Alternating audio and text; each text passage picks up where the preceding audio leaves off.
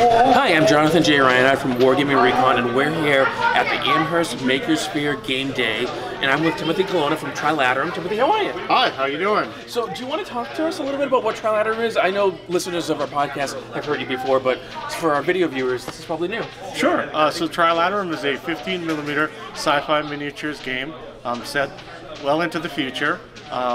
It's based on a set of rules that I wrote where each stand represents a unit of men.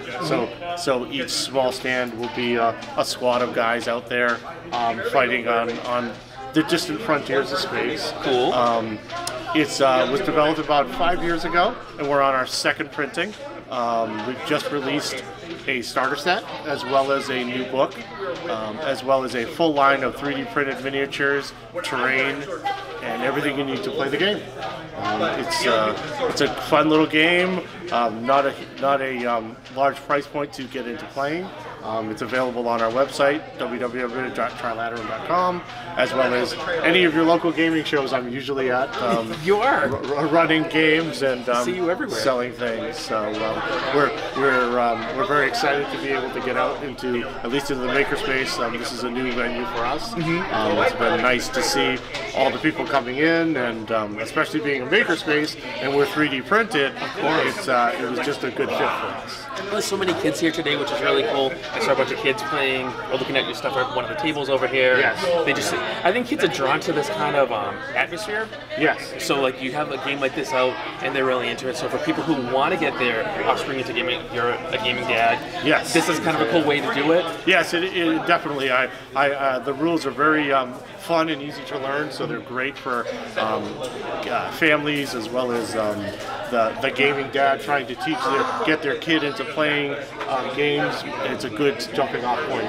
Usually when I run the games at the conventions and that sort of thing, usually by turn 2, it's on autopilot and they've learned the rules and they're kind of going on their own, and I'm just there to point and say, okay, roll for that, or you need to move that unit. So it's fairly straightforward to learn, and people have fun with it. And your 3D products look amazing. Thank you. They're really nice, and Adrian, our camera guy, has bought some of your historical stuff that you have as well, and just everything looks really good. Thank you.